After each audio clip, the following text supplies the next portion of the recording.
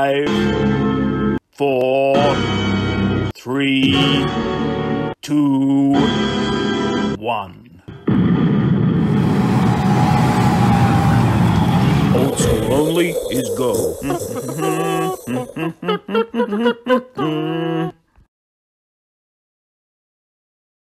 G'day and welcome back to the channel.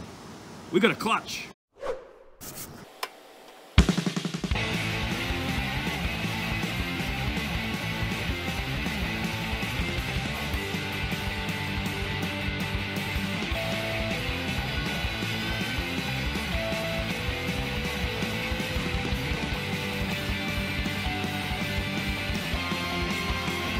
That's the oil pump for the auto feed 2-stroke, which we're not using.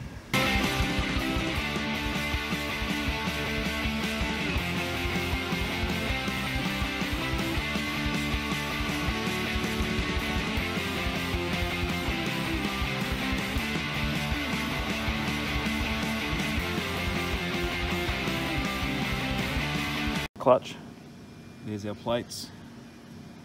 There's our starter spring that was mucking up. We'll check that out. I couldn't find one easily online. Hopefully it's okay, otherwise just have to order one and replace it another time.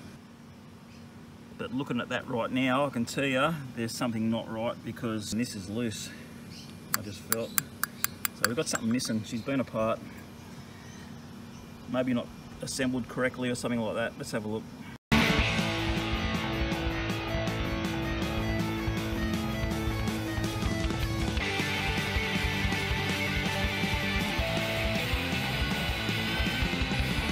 We got bits missing, boys. I said to myself that I was going to pull it apart first before I ordered the parts. And truth be told, there's probably nothing wrong with the clutch plates.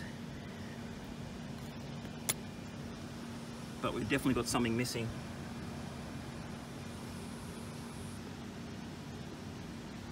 And the funny thing is, there's nothing wrong with the starter spring. So I don't know what was going on there. Might have to investigate a little bit further. Unless she's seized up in the shaft there, but it doesn't look like it. And upon closer inspection, there's absolutely no wear in that clutch. That's brand new, the whole lot of it is. The more I look, the more I reckon it's been assembled wrong. Something's not right. That's like tight.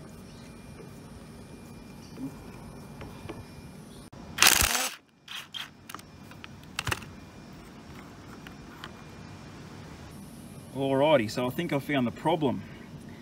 I could be wrong, and I stand to be corrected. But one thing I noticed, when I pulled this apart, there's signs of it rubbing on that, which it shouldn't be. I can see in there, shouldn't touch it. So I found the problem. There's a spacer here. It's not a washer, that's a spacer. And it was on the outside with the nut that holds it on. It needs to go there, and this guy goes on there. You can see that nothing's touching, it feels beautiful. And then this guy goes on there,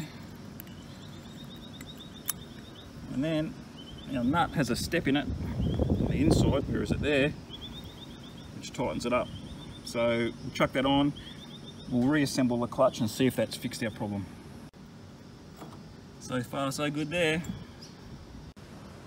So we're looking good, but subsequently the adjuster on this side of the clutch is out of adjustment, and if you can see there, it's wound all the way out. So we'll sort that out, assemble this side again, hopefully we have clutch. That, sir, is a properly adjusted clutch. And won't you look at that?